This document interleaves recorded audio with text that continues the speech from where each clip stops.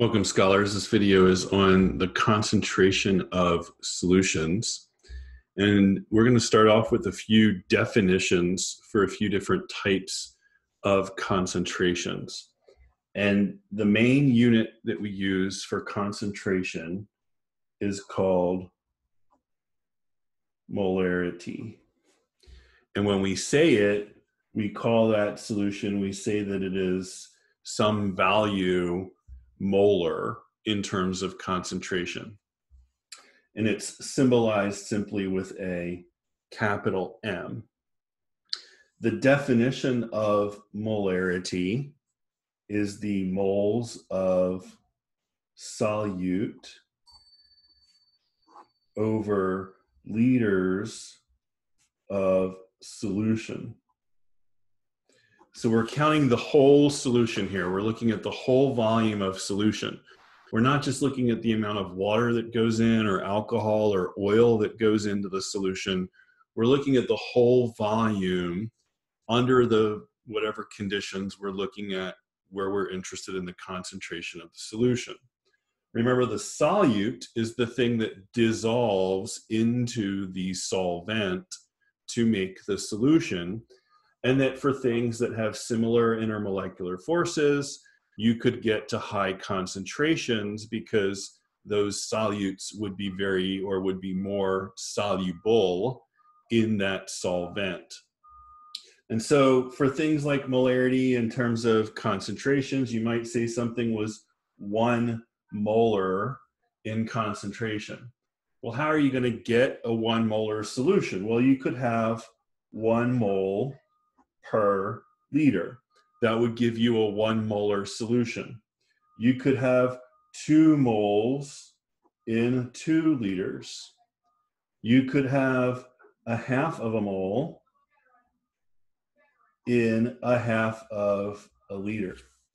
All of those would give you a 1 molar solution. If the moles of solute increases to have the same concentration, the volume, the liters of solution also have to increase. If, however, the volume was constant and you had something always over, let's say, 1 liter, then whatever the moles would be on the top of that 1 liter would be the same as the molarity. If you have 2 moles here per liter, that would give you a 2 molar solution. If you have a half of a mole here in 1 liter, that would be a half molar solution. This molarity, this is the concentration we want to use for chemical reactions with the mole map.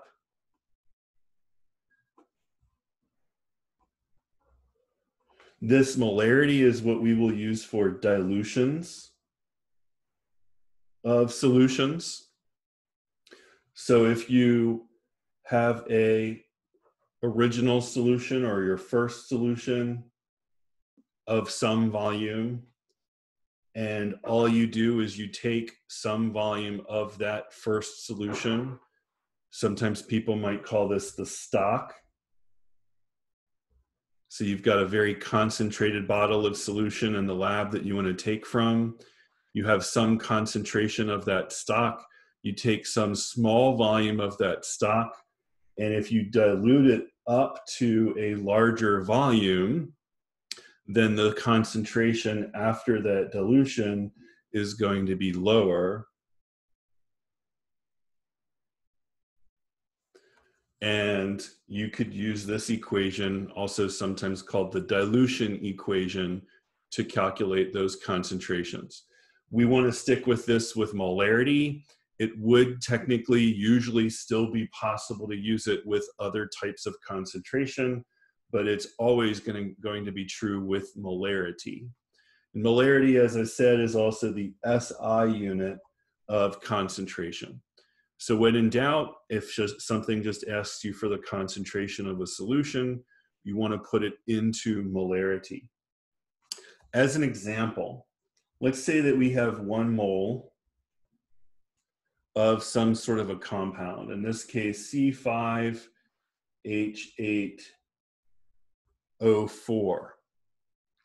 And we put this 1 mole of compound into 150 milliliters of solution. In other words, we put that into some water and we add enough water after all of that compound is dissolved, and we measure it and we have exactly 150 milliliters of solution. For us to put this into molarity, this volume has to be liters. So even though milliliters may be easier to measure in the lab, the definition is based off of liters. And so we would convert our milliliters to liters. And this would give us our concentration here of 6.667 molar C5H8O4 is how we would write that out. If we took 10 milliliters of this solution,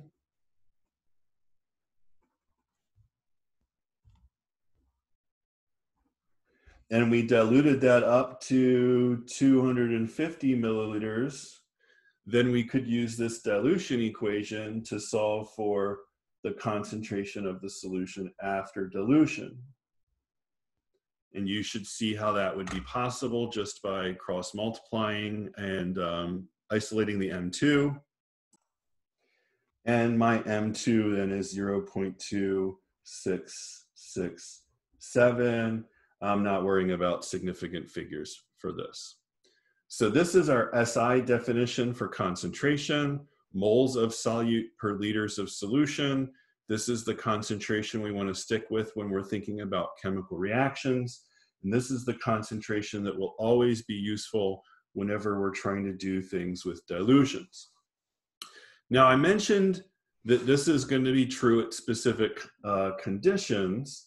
What conditions could you change that might change the concentration of solution without actually changing what's in your container? So if you have a fixed moles of solute in that solution, and you have some given amount of solution that's there, any ideas for how you could change that concentration? Well, anything that causes this solution to expand or contract, like temperature, would end up having an effect on this concentration. So your molarity at room temperature may not be your molarity at 50 degrees Celsius or 100 degrees Celsius, because the solution will expand as the temperature increases. That would increase the volume of solution, which would technically decrease your molarity. And so because molarity is dependent on temperature, there is a type of concentration that we use that is independent of temperature, and it is called molality. And it's symbolized by an italicized lowercase m. And when we say what the concentration of that solution is in molality, we simply say molal. So now the definition is still moles of solute. That part is still good because the moles of solute, the amount of the substance, the mass of the substance, the number of molecules or ions will not change when the temperature changes, unless there's a chemical reaction, and we're ignoring that for now. So the moles of solute will still be okay, but instead of a volume, what could we use in the denominator that would be independent of temperature? Hopefully you said mass as well, and so we're going to use kilograms of solvent. And sometimes this is different from liters of solution, even though for water, at 25 degrees Celsius, even though 1 kilogram is 1 liter, this is only true for pure water.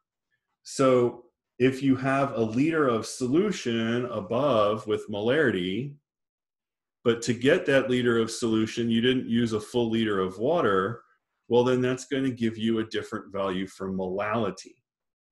So we still have, in our example, we still have 1 mole of C5H8O4. But to make this solution, it only used 132 grams of water. So remember, again, now we're focused on the solvent rather than the whole solution. It does need to be kilograms though, and to convert that to kilograms, to convert grams to kilograms, is the same way we converted milliliters to liters, which is to multiply by 1,000, which is really dividing the grams by 1,000. And when you work that out, you find that this is 7.57, and the 5 sevens are repeating. And this would be molal with an italicized m, lowercase, as much as you can do to write it that way. And we would still label it with whatever that concentration is of, whatever the molecular compound is in the solution. So molality, the nice thing with molality is that it is independent of temperature.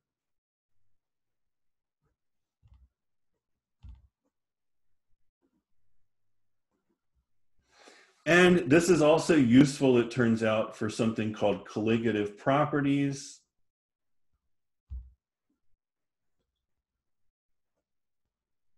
Not all colligative properties, but a few.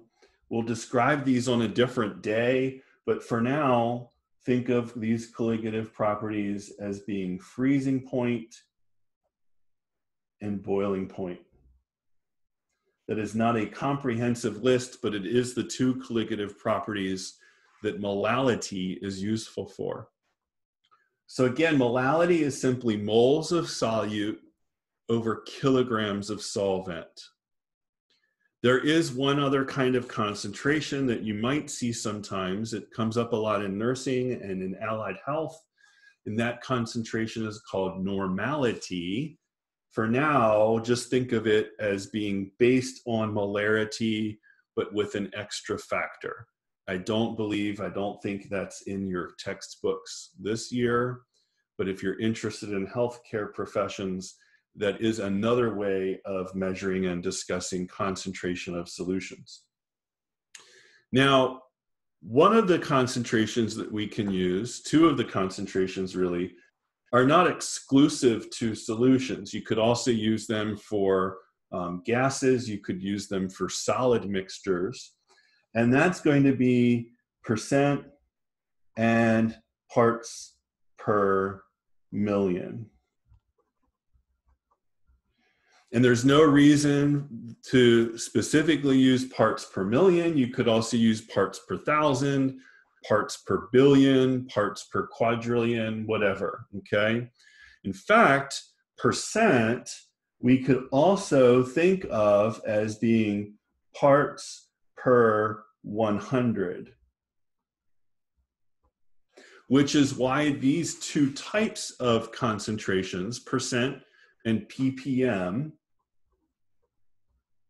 are closely related, because it's the same idea behind them. It's just how many of the things we're looking at that changes.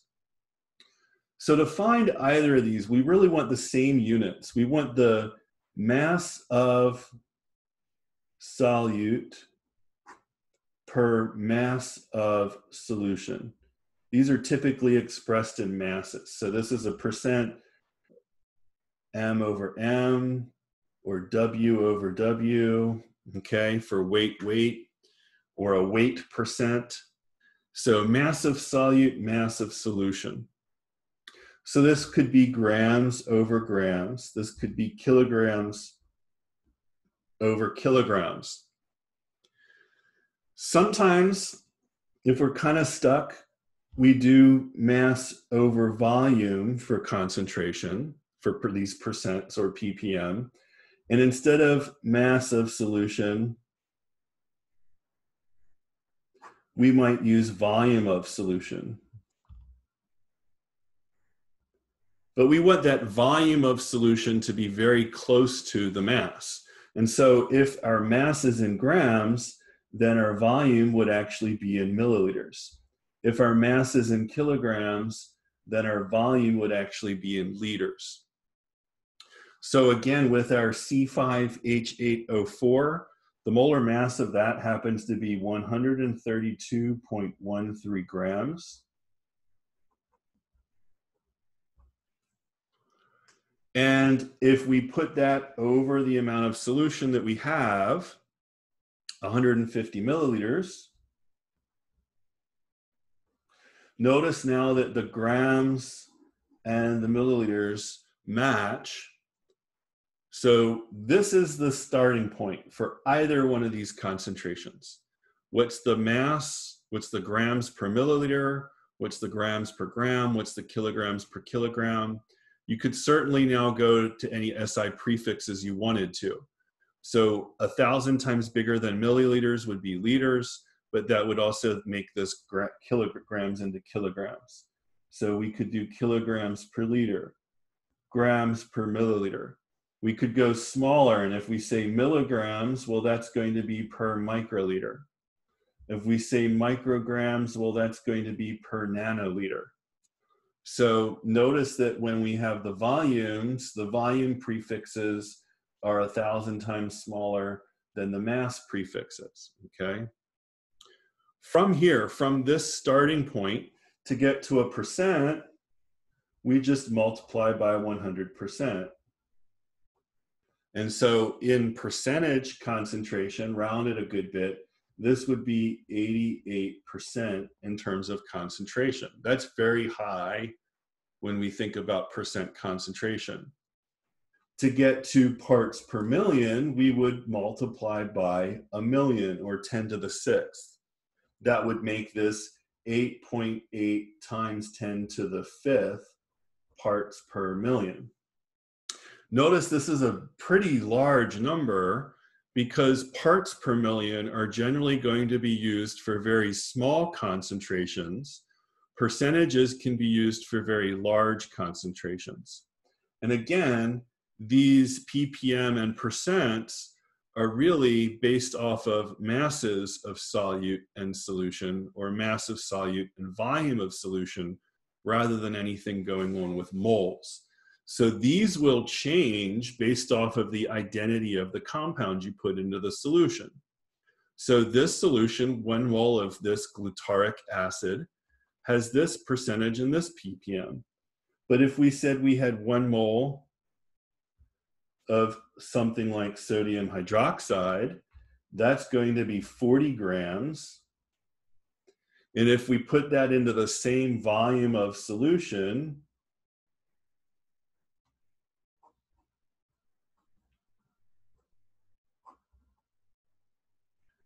then our percentage is going to be lower because 40 is less than 132. And when we find the percent, that's 26.7% and 2.67 times 10 to the 5th parts per million.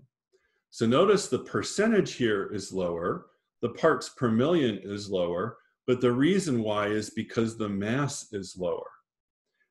If we were looking for molarity of either of these solutions, again, just like earlier on, when we had 1 mole of the glutaric acid over 150 milliliters, that was 6.667 molar. If we have 1 mole of sodium hydroxide in the same volume of solution, that's going to give us the same concentration because it's still 1 mole. So molarity, molality, these are dependent on moles. They're only dependent on the number of molecules or particles in the solution, whereas expressions of concentration like percent and parts per million are dependent on the mass of the solute. So it's tricky sometimes when you look at these and you're trying to compare them between different compounds. Just kind of keep that in mind. Sometimes these will come up, sometimes these are useful units, useful ways of expressing concentration, which is why on the one worksheet, which is coming up next in 2 weeks actually, this is the worksheet for the 3rd week of this unit. If you want to get started on it now, I am asking you to calculate molarity, molality, ppm, and percent, not normality, of these solutions. And we just did 1A in this video as an example. So if you're looking for more practice right now with these, I would suggest that you look at that first question on that worksheet, and that maybe you even think about numbers 2 and number 3, okay? Please jump into the discussion, ask any questions, share your thoughts.